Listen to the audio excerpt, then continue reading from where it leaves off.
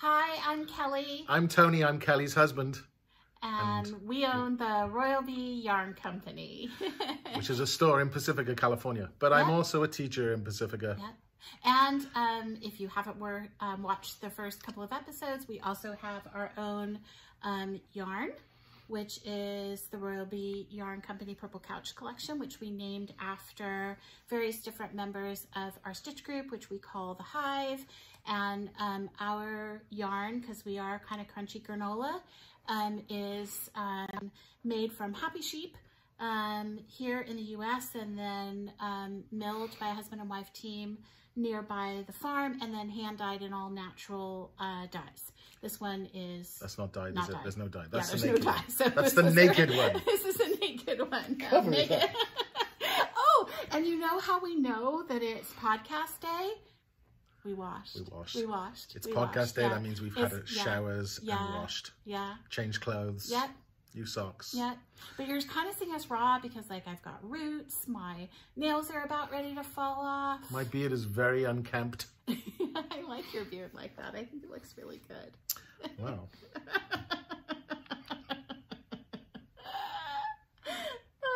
And we've had a couple requests. Like we did.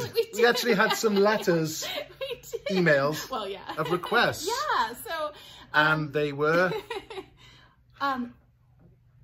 They wanted to know more about our tattoos, which I thought was a really interesting question. And what else? Oh, more yarn squishing. Yarn squishing. I told Tony, don't squish the yarn after the first one. Started doing some warm-ups. And everybody, well, not everybody, but a few people were like, some more squishing. Ready?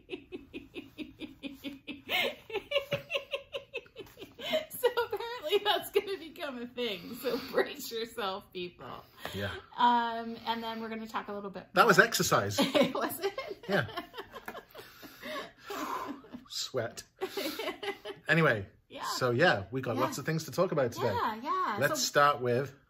What were you up to? What are you up to? What am I up to? Yeah. That's a good question. Yeah, well, I'm on spring break, which is for British viewers, it's kind of Easter, because it's Easter Sunday today, and spring break usually falls on that week, I believe.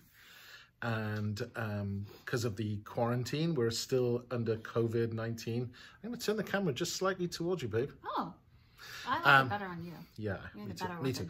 But anyway, what have I been doing? Just basically helping with the shop, really. We've been here doing a lot. Delivering. We're doing a lot of doorstep delivery. Thank you so much. Thank you. Love the doorstep. Thank you so much. I really enjoy driving around in a van delivering stuff. It's really fun. It's really fun. It is fun. It's totally fun. Joining UPS. I get to wear a brown shirt. You'd look cute in that. No, brown's not my color. But that's what I've been doing on my spring break, is helping Kelly with the shop. Yeah. And shop is still here, you know, we're still alive. Yep. This is entering week 5 of COVID-19. Yep, and we've been doing a few little online orders, and the doorstep delivery has been very fun. Mm-hmm. And we've spoken to some celebrities in the yarn world who want to be on our show, which is great. Well, yeah, we've got a couple people lined up. We've got a couple people lined up. Yeah. And actually, next week, Afifa from FIFA Knits is going to come and join us, and we're kind of cheating a little bit because she's a personal friend of ours, and so she's going to start to ask Tony a little bit of yarn trivia, because I better get studying my yarn triv. We've decided he needs, because as you know, I know nothing about yarn. It comes from sheep, and that's it. But I'm willing to learn. That's what I'm going to learn. I'm learning. We're drinking another sip of my beautiful Keurig coffee. Actually, if you've ever been to the shop, you'll know that there's a sandwich place around the corner. This is a blatant plug. Yeah. They do the best sandwich. They're called Dinosaurs. Yeah, it's Vietnamese banh mi sandwiches. They're so delicious. They're amazing. Just had a sandwich there. We're actually vegetarians, but we've been cheating quite a lot. But we did well today. We did do well today.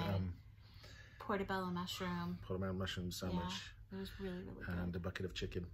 But the sandwich, I recommend the sandwiches. They're fantastic, and they're all gloved up and masked, and they're a great sandwich place. That was a plug. Okay, what are we going to talk about today? Well, we are going to talk about, I don't know what we're going to talk about. Tattoos. Yeah, tattoos. Tell us about, oh, okay, so the very first tattoo that we ever got was in Newport in South Wales with my brother-in-law and my sister-in-law. That was your first tattoo, yeah? Yeah, it was your, oh no, it wasn't your first tattoo. Oh my gosh, I totally forgot. Oh, you got to get your first tattoo out. Show everybody your first tattoo. It's on my arm. Don't panic. It's really... Don't panic. It's on my arm. Our nieces and nephews were like, oh, it's like those crackers. And I can't remember what they call those crackers. Goldfish crackers. Is this, we're really going to do this? Really okay. doing this. We're really doing this. This is my first one. It was supposed to be a shark. I got it in Vegas. It cost $60 and it was really painful. Then that was when I got in Amsterdam with Kelly's name on. That. I was in Amsterdam watching EastEnders, which is a British soap opera, while getting a tattoo. This one is me and my brother. We like this. I saw a band. Look, my arm is so pale. It looks like a, oh my God. It's so pale. It's okay. Nobody cares. Looks like a dead haddock. But my brother and I, there's a band me and my brother like, and the lead singer has this tattoo, and we got it before we came to America. What else is on there? And so I got a lot more. Yeah, he likes math. He likes science. CTC teacher. A jellyfish. A jellyfish. Yeah, jellyfish tattoo. For the ocean. And on the other arm, I'm a big Jaws fan. Not sharks necessarily, but Jaws. So I got that one, and I like flying places. And then my tattoo of shame is a tribal dragon, which I'm not that proud of. Oh, and then your little fly. Oh yeah, you have a little fly. The Brazilian. Oh yeah, fly. There's a long story behind the fly. Tell them the story. I'm not gonna tell. That's another day. Okay, drop trouser. No.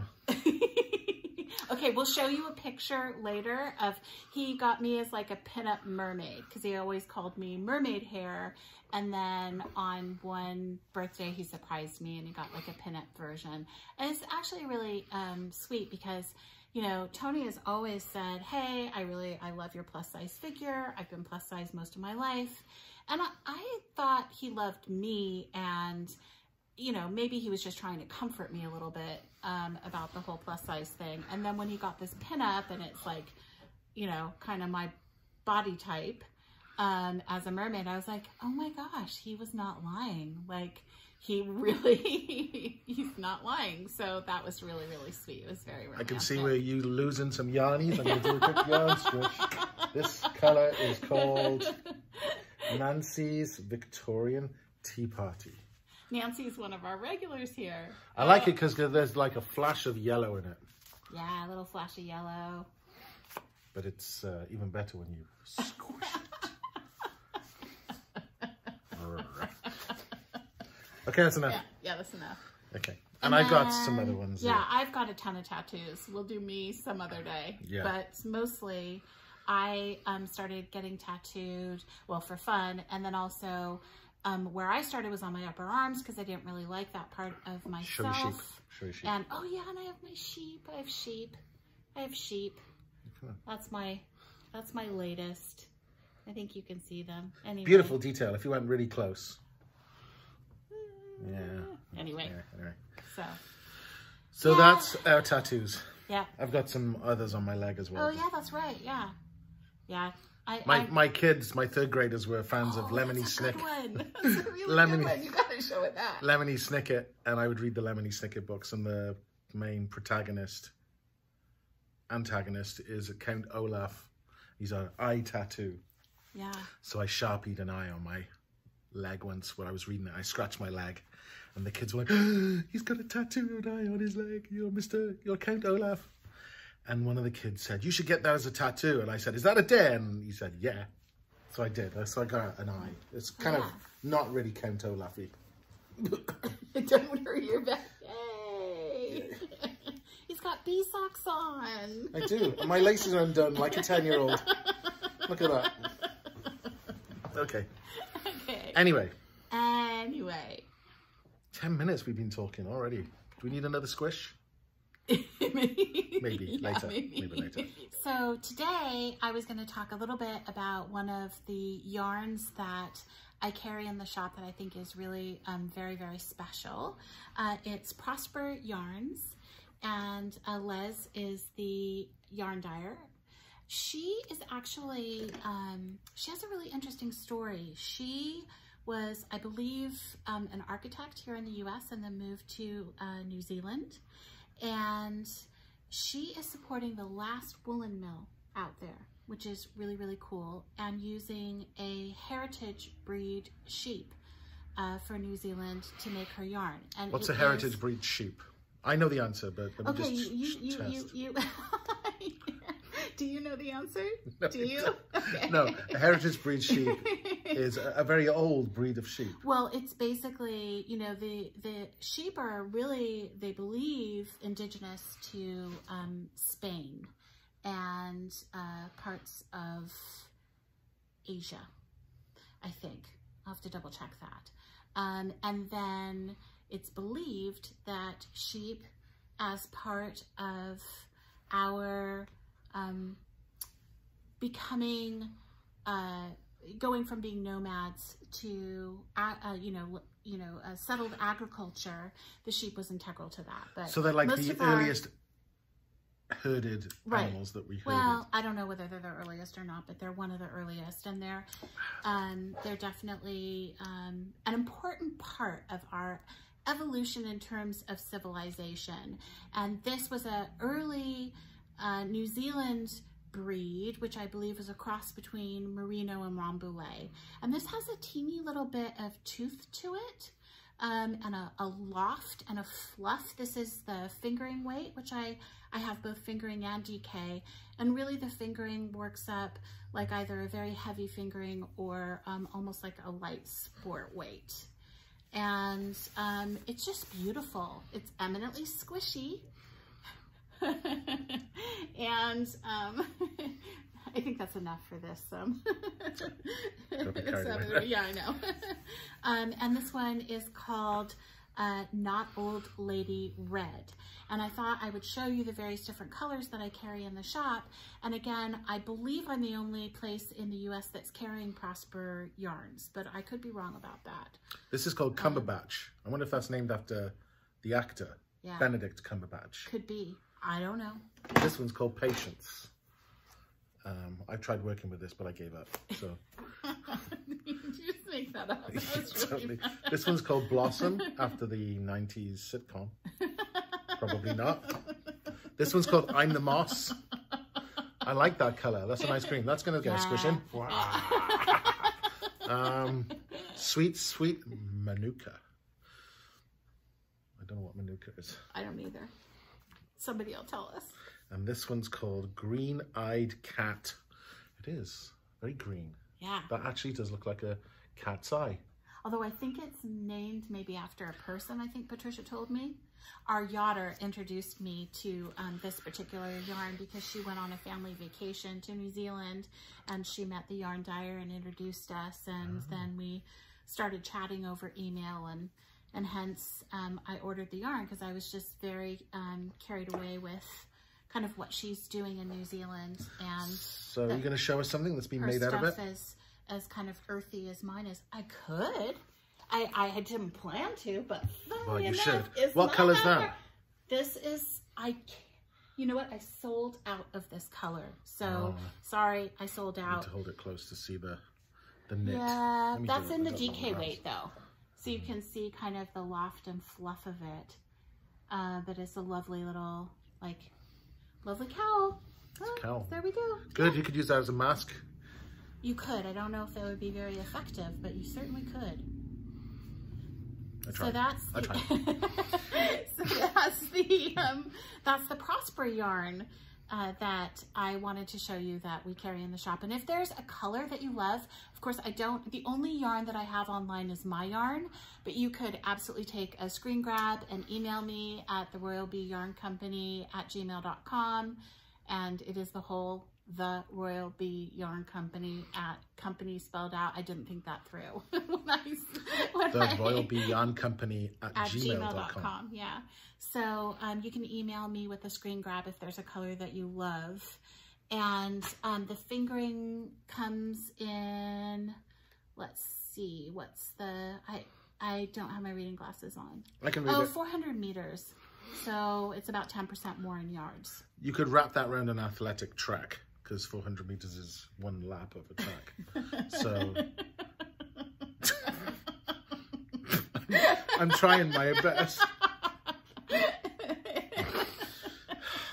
Okay. So kind of, I wouldn't go so far as to say opposite, but are you looking at another yarn now? Yeah. So here's another yarn that we carry in the shop.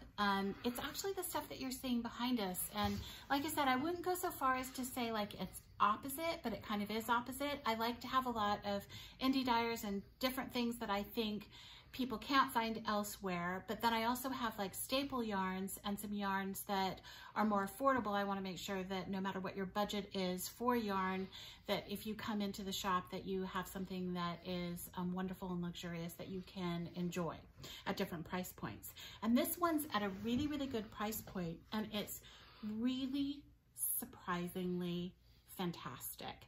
And it's called Barocco Summer Silk. And it's a blend of silk, cotton, and nylon. And this is one I just wish you could feel. It's so heavenly. It feels like the absolute, like, perfect sort of summer weight yarn. It's only $15. It comes in all these like super beautiful colors. It's perfect for spring and summer. And I probably, if I had planned, if we were organized, if we were doing something, don't ruin the yarn too much. That's very soft. It's so soft. It's really I've seen yarn folk do this. That's really soft. It's really soft. It is. It's you can really fall soft. asleep to that. Oh. Don't put that back. I'm gonna have to Lysol it now. Just joking. Yeah, so this is so beautiful. Just not joking. I did tell you guys I was a germaphobe, right? So anyway, this is beautiful. This is a super lovely yarn, and I have this in a whole bunch of different colors. So I have pink, and you can probably see a whole bunch of the other colors, and I have some darker colors too behind me. So there we go. It's good. We do have a lot of yarn. We do. We have a lot of yarn in the shop. Yeah. And we're gonna try to like feature a couple every single time. We don't want this to be a blatant plug for the Royal Bee. You know, the Royal Bee yarn. We don't want it to be that blatant. You know, that obvious. Even though the podcast is a blatant plug, it's just the whole point of it is we're trying to survive, and we're surviving. We're trying to survive. And the other thing is that, well, you know, all of this, like, you know, stuff that's going on, we are trying to do something a little lighthearted. But I'm repeating myself from the previous. We're trying to keep this lighthearted and funny. It's scary times, you know. Yeah. And you know, as we know, we did have to give up selling yarn last week to sell yams. For a very short time, and we didn't do very well at all. We got potatoes. These are not yams. I was really disappointed. I can't believe you. It's not as squishy as you expect. Funny. I can't believe you actually did that. Well, bring in a potato. I think this is going to end up on the cutting room floor. No, it's not. People want to see this. I do not want to see this. I'm going to cook that. Are you? Yeah. Roast tonight. Cook it, And, okay, so we were always saying, hey, you don't want to just see us. We know you don't want to just see us. So we're going to have special guests. we have our first special guest. Yes, and we do. Figured Very out, excited. we're like, oh, well, we're Zooming all of our friends and family and stuff. Why don't we just Zoom in our special guest? Of course, Zoom is all the rage. Duh. We just plugged So, Zoom. yeah. So we know a lot of people who we want as special guests to actually be here, and they will be here in the shop. But for now, why don't we just put them on People Zoom? we know. It doesn't make any People more we difference know. to you. So we asked our good friend Afifa. Afifa from FIFA Knits. She's an amazing designer. She's local. She's local, yeah. She lives in Oakland? Berkeley? Oakland. Okay, Oakland. Yeah. She lives in the East Bay. She's local-ish. Yeah. And she's, we love her so much. I met her at when you did that dinner at High Tire. Yeah. And I'm kind of a shy person. I'm kind of quite shy and introvert. And if I sit next to a stranger, I don't usually make the first move and talk to them. But I just sat next to this person and we just started talking straight away. And that's very rare. So that was nice. And then she was at Stitches. Well, she works for Stitches as well as being a designer, and she does classrooms and all that kind of stuff. So, yeah. Yeah, I forgot that bit. So she's going to be our first guest, our Zoom guest next week. And because she's our friend, I was like, would you do this? And she was like, absolutely. And then she was like, I know what I should do. I should ask Tony some yarn trivia. So that's going to be amusing. Yeah. We'll laughs, see how well he does. Laughs a lot, laughs plenty. Yeah. But yeah, I was just going to say, it's like looking at my brother when we watch these back to ourselves. We kind of I edit them together and then we watch them before we put them on YouTube. I don't know why forever. we watch them because honestly, it's like watching my brother Dave. It's like looking in a mirror, like a mirror where everything's slightly more handsome. But yeah. I hope, we were talking about where we want to do with this show. It's not just going to be us against this wall of yarn. It's going to be, we want to, when we go to Britain, we'll take you with us and we'll do a podcast from Britain. We might do one from the beach, which is just down the road when quarantine is over. We might do one from Idaho if we go and visit Dragon Horde. We might, Except for she's in Utah. What did I say? Idaho. It's the potatoes. Potatoes. Sorry, Tristan. Utah. Idaho, Utah. Way off. I'm British. I can get away with it. So yeah, we want to do that. We're going to go on location. We might do one from our house. Lofty plans. This is only the beginning. It's only the beginning. Totally, like off the cuff podcast. Yes. Keep letting us know what you like. Yeah, tell us what you want us to do. Tell us what you want to see. Within reason, we will do it. And anything. But yeah, we and Kelly had the idea of watching some other podcasts and I thought, when Pink Floyd, sorry, this is so boring. When Pink Floyd went into the studio to make an album, they made it a point of not listening to any contemporary music to get inspired, so that everything they did was their own. And we're kind of like the Pink Floyd of Pink Floyd of podcasts. Dark Side of the Loom. And we want to be kind of original and different, and so that's what we're going to do. So these podcasts, they're just completely made up, and they're really fun to do. I look forward to doing this. You do, because I have no idea what's going to come out of your mouth, and it cracks me up.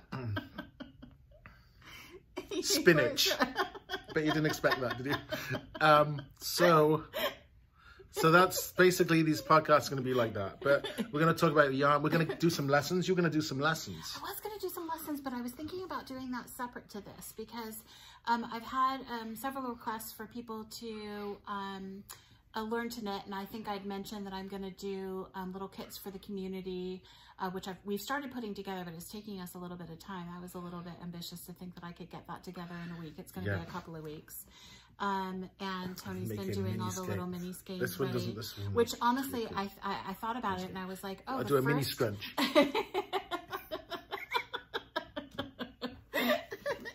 I got the, you know, and I didn't really think it through because I probably really should have put those in little balls for people. So the first lesson is going to be like, here's how you know. Here's how you make a ball out of sense of Tony's minis game. And then, yeah, so I've been working on a little curriculum for that. And I was saying that I wanted Tony to actually film me doing the various different stitches and the way in which I would normally teach the classes. And some of our hive, when, you know, we miss our hive. These ladies and gentlemen of the hive, they've got some amazing talent and skills, and we want to bring them into the podcast. Way beyond me. It's not going to just be me and Kelly. Sorry, I promise. So. Anyway. So. Well, listen, we will be back next week. We're going to keep doing these on a weekly basis, and even post-COVID, our plan is to keep doing these. And they're going to get longer. And you know, we will not blame you if you fast forward. and I can't wait till my next wash, so we can do our next podcast. Remember washing, people? Do you remember like getting out of your pajamas and washing? Do you remember going to places? Remember places? Do you remember places? And what about restaurants? I want to go to a restaurant really badly. I'm really missing restaurants. Yeah, I know. Oh, I've learned something really funny about you during this. Like we're going, like in December 27th will be our 30th wedding anniversary. Yeah. And since we've been together so much, I learned something about you that I didn't know. I mean, not that you we've learned some things about things all the time. But Tony won't, sometimes when he eats, he'll like choke a little bit on his own like food or spit or whatever. Turns out he does that all the time. Like he constantly is choking himself. And what have you, he'll like breathe in and start choking. Like, yeah, I find as you get older, as I've got old, I just randomly choke on my saliva. I'll just be sitting there reading a book and I go, it's like that. Funny. It's just random. It's just like, random. and the catchphrase in our house is, guess what I just did? And she'll start laughing and say, you choked on your saliva. Is there something you've noticed about me? Kelly, when she's really concentrating, she'll go, oh, I know it. Like even when it's like the slightest, she'll go, and I'll say, baby, you're puffing again. And she'll go, oh, just out of a big one. She'll go, shh. And she gets it all out in one big puff. I think people would have stopped watching by now. I think they've definitely stopped watching by now. We can do whatever we want now. I know. Anyway. Yeah. Yeah, we're gonna make some more. This one's a little bit longer. I'm looking at the time. We've gone past the 25 minutes. I don't know. That's a good thing or bad thing. Okay, anyway. We'll see you next week. Yeah, goodbye people. Thank you for watching. Bye. Bye. Bye.